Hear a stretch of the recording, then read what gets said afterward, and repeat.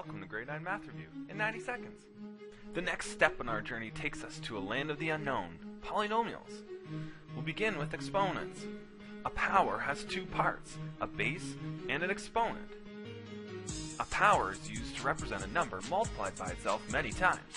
Multiplying powers of the same base, you add the exponents. When dividing, subtract. And don't forget the difference when there's brackets around the base. We'll move on to terms. A term has two parts, a coefficient and a variable, which may or may not have an exponent. When adding and subtracting, we collect the like terms. But just be careful, just because something looks the same doesn't mean they're like terms. We can expand this to adding and subtracting polynomials. When adding two polynomials together, we can just take away the brackets and then collect the like terms.